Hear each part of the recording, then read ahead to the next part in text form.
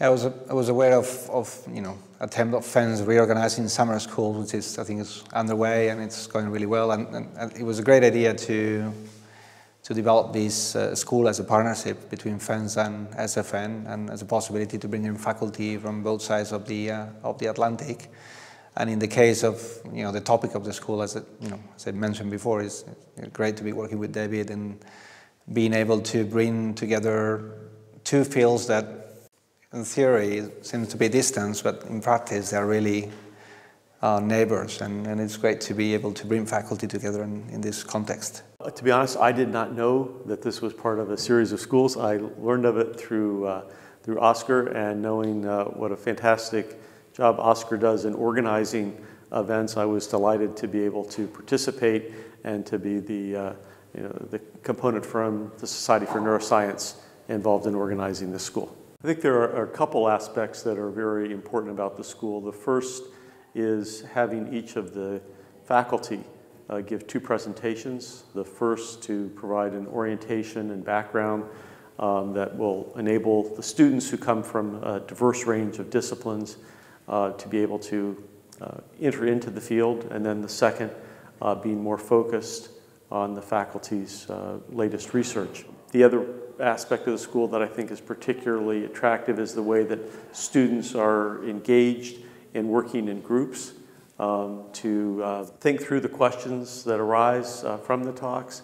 We are hopeful that that interaction that the students will have with each other will be quite enriching for their experience. Yeah, I think that I particularly like the fact that we are intensive at school in the sense that we spend, a whole full day on every topic, but there is enough time for students to actually prepare for the talks next day and to think, reflect on what they have learned during the day. We make an effort to have faculty involved in the school for as many days as possible, so they stay around and manage to answer questions from the students and trying to make it very interactive. And I think hopefully that will be one of the success of the school. Well, I think the goal was to have faculty that would represent the gamut of topics from genetic liability for psychiatric illness and genetic determinants of development through the function and structural properties of the developed brain. So we really sought to have multiple levels of resolution of studies represented in the speakers, and to look for individuals who were complementary in both their perspectives and the techniques that they use to study neurodevelopment and psychiatric illness. We have also tried to provide some context to some pressing questions that are really up to date, and and that refers to what extent we can model actually a developmental disorder like schizophrenia. Is there any, does it make any sense to make a mouse model of autism?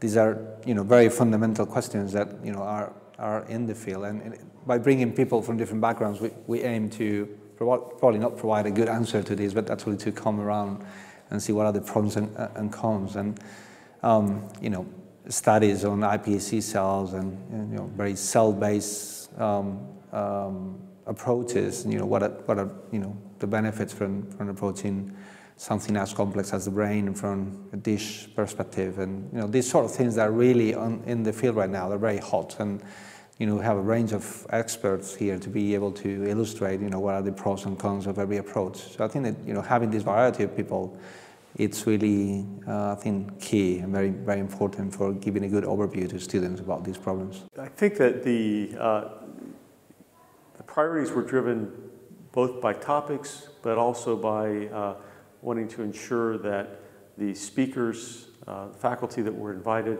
were individuals known to be excellent teachers, known to be gifted in interacting with students, and individuals who were passionate about their area of investigation, so that the students would leave the class not only better informed about the the state of the field and the areas where we need advancement, but also inspired to pursue that in their own careers.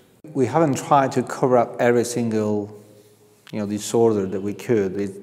We actually prefer to, as David has said, try to give an overview to what, from a biologist's perspective, might be seen as a kind of a continuum of a range of problems that end up giving very different clinical outcomes or syndromes.